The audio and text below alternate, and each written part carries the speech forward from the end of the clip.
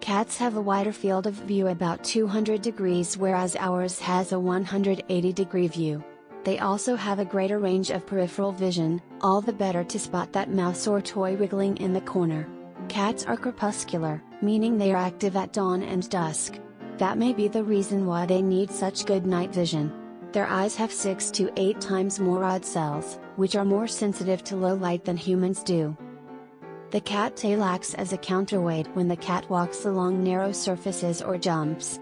It also helps a running cat to balance standing as he makes sharp turns in pursuit of prey, or his favorite toy. Cats walk like camels and giraffes, they move both of their right feet first, then move both of their left feet.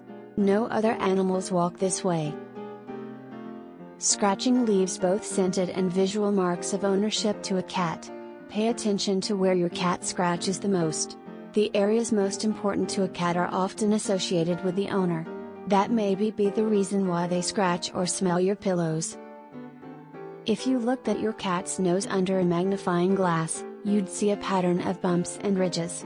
Those patterns are unique to every cat. Like human fingerprints, no two cats have identical nose prints.